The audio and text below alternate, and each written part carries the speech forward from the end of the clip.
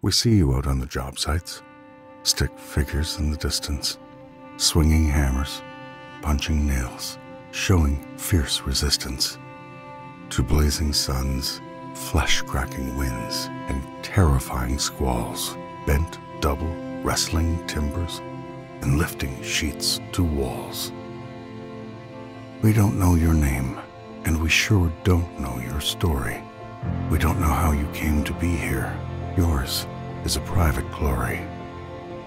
Could be you woke at dawn one day and recognized a calling, grabbed a hammer, a fistful of nails, said, "I am finished stalling."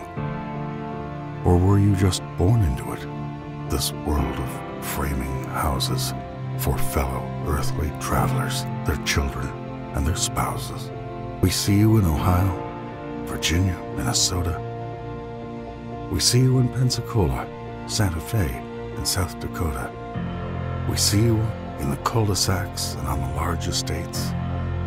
We see you in the mountains, cities, and in behind tall gates.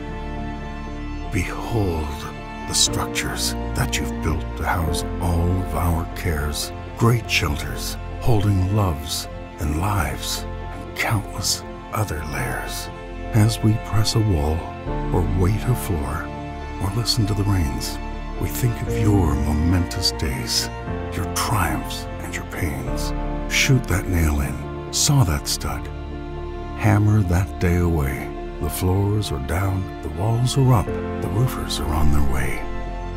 For us, it's time to lay it down, our debt of gratitude to America's framers, coast to coast and at every latitude.